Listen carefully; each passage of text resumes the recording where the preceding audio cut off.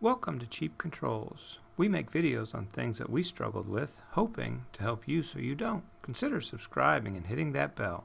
In this video, we're going to set up a sonar sensor on the Arduino and then display the distance on the Nextion. What I eventually want to do is set up a test so I can measure the deflection on a wall. And I'm going to test both a sonar sensor and a radar sensor to see which is most accurate. So this will be the first in a short series of videos. We're going to start in the Nextion. This is a fairly simple setup. All I have is the waveform on one of the pages. It's just a one-page setup. I have a timer that's going to execute every 500 milliseconds. And then I have two variables. And I'm going to use the variables to create a triangle wave. And I want it to be, I don't want it to be from 0 to however high it is. In this case, it would be 220. Instead, I just want to do a range within it. So we're going to set the first variable to be 50. So that means the low value will be 50. And we're going to have it go up to as high as 180. So that way it'll stay within the top and bottom. And I'm going to use this second variable. I'm going to set it to 2. So I'm going to step up in increments of 2 and then back down in 2. In the timer event, we have this add function here, and what it does is it adds a point on the waveform. The way I have the waveform set up is to go, you can't really see it here, but it's set to go from right to left. So it's going to start over here and it's going to work its way to the left. And so we'll populate the wave that way. So we're going to add a value, and it's going to be whatever VA0 is, and we're going to start at 50, which should be around here. And then we're going to count up, and we're going to count up in 2s. But if VA0 ever gets above 180, we want it to change it so VA val is -2 and it starts counting down. If it falls below 50, it's going to change to 2 and it's going to count back up. So we'll run this in debug now and I'll show you what I mean. So we have the screen here, and you can see that the line is going up. Now I'll time-lapse this a little bit and you'll see it'll peak and come back down.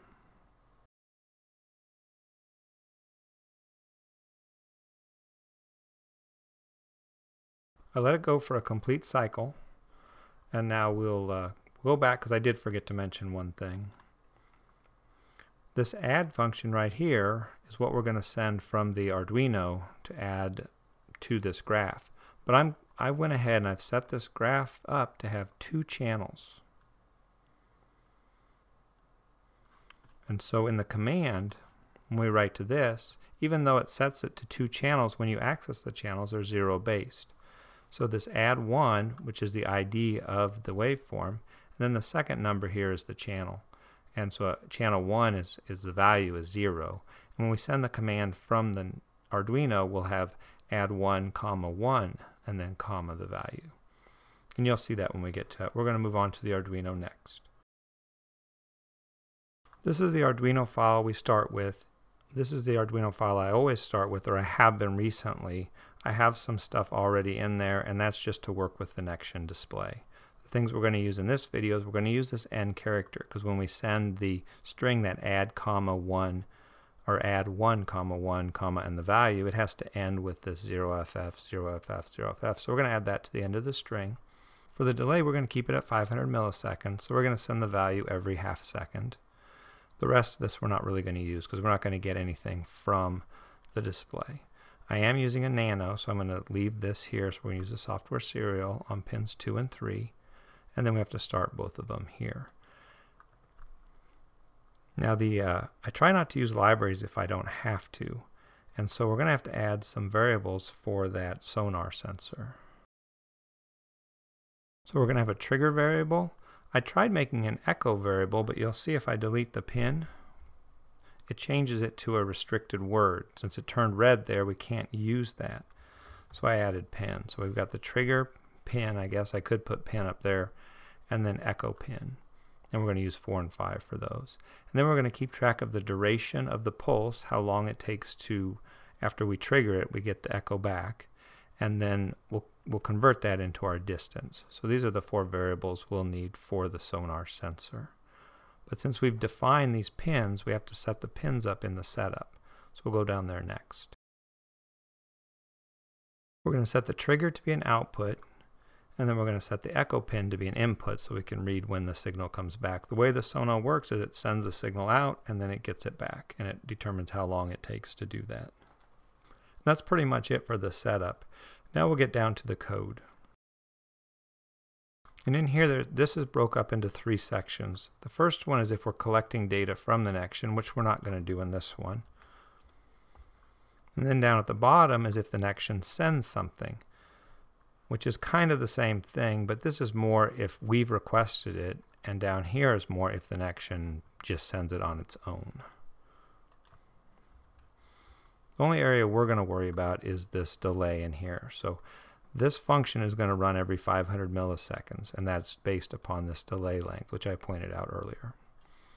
And then this if-else statement here just kind of keeps track of the delay. I have an older video if you want to go back and look at that.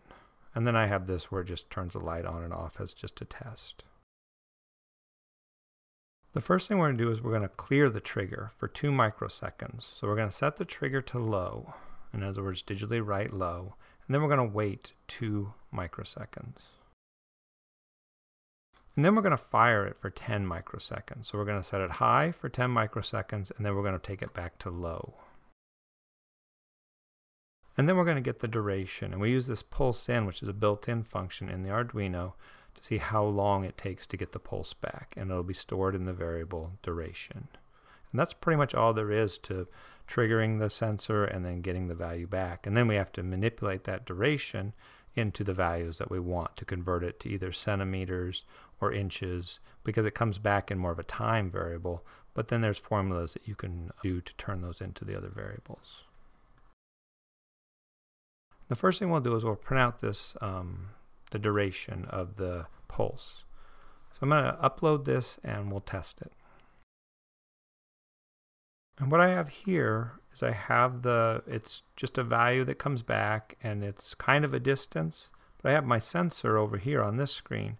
So I'm going to put something in front of it, and you'll see that this will change. Because right now it's reading over to, I don't know if you can see it, but there's a little breadboard here.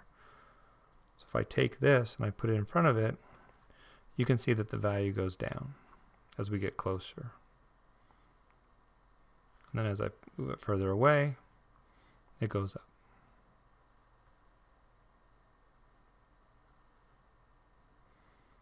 So now we'll convert it over to measurements. We'll convert it to both centimeters and inches, and I'll show you the formulas for both. In order to get the centimeters, you take that duration, you multiply it by 0.034, and you divide it by 2. And that gives you the value in centimeters. In inches, you take that duration, you multiply it by 0.0133, and then you divide that by 2, and that'll give you inches. I'm going to run this now, and you'll see it in the serial monitor. You can see now we've still got duration. I'm going to turn off the auto scroll. And so the duration is 480. It comes to 8 centimeters and 3 inches. Now I'm going to put something in front of it here. About halfway. We'll see if that changes that to 5 and 2 maybe, or 5 and 1. There we go, 5 and 1. So cut about half. We'll take this away. And we're to 8 and 3 again. I guess 5 wasn't exactly half, but that's the way it worked out. So it seems to be working. Now we need to send a value up to the Nextion and display it on the graph. Since the centimeter is a larger number, we're going to send that up there just because we'll be able to see that better on the graph. So we have our serial2.print, and we're sending the add, and remember it has to be comma 1 or 1, comma 1 instead of 1, comma 0, because we're going to write to that next channel. Then we're going to put the value of the distance that we calculated in centimeters, but that value was only 8.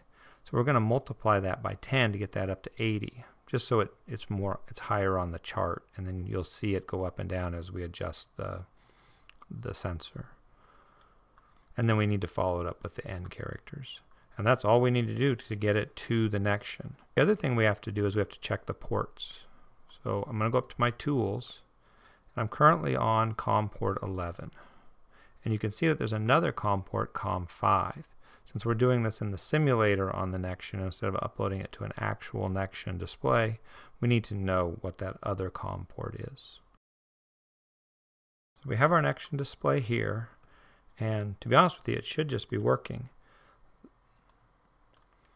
The color of the triangle wave is going to be this pink, and then the color of the signal or the measurement should be this yellow. So let's run it in debug and see if it works. You can see we have our triangle started. In order to get the input, we have to click on this user MCU input. We know it's COM 5. Here's where you could get the wrong one. And then just hit start.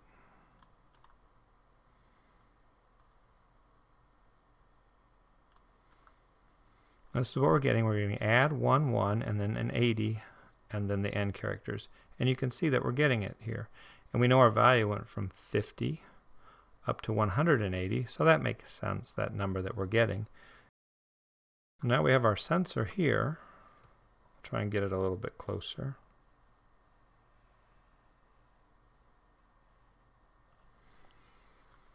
And so now we'll put something in front of this and see if this yellow line goes down. And you can see that it's going down.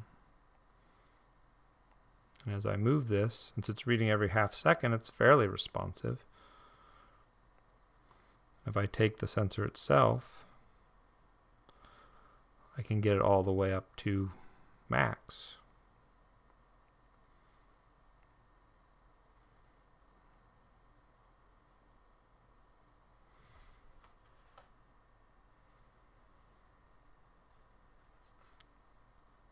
And what we're hoping to do is to move the sensor vertically up and down along a wall, and then as the wall goes in and out, hopefully we'll see a little bit of a change. We'll have to speed it up to get a better resolution, or move the sensor very slow, one or the other, and I'll experiment with that as we go through the next steps. The other thing I had, I didn't cover this in the other waveforms, is I have both of these running at about half a second, so they're staying in sync. But I was wondering what would happen. Are they completely separate waveforms? If I speed up the one waveform, will it just move ahead, or will it make these lines space out? So I want to go ahead and try that real quick. I'm going to go to the timer here, and I'm going to adjust this to be 200 milliseconds. So it's twice as fast, even more than twice as fast as the other signal coming in. And you can see that's moving across the screen a lot faster. So now if I turn this on, oh, I gotta stretch it to get it started. Bring it back in.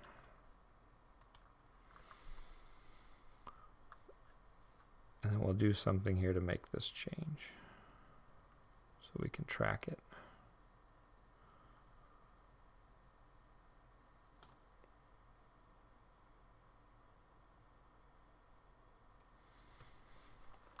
And if you look, it appears that they're completely separate waveforms, that this one is just starting to move further away from this one because it is running faster. So it should work for what we're doing. Even if I send two different signals, we should be able to track them. Now, if you wanted these to be in sync, you'd have to make sure that you're writing at the same moment in time, because they could get out of sync, and that could be a problem too. But for our example, it should be fine. Well, that's about it for this video. If you like what you saw, consider giving me a thumbs up, and also consider subscribing to the channel. Thanks for watching.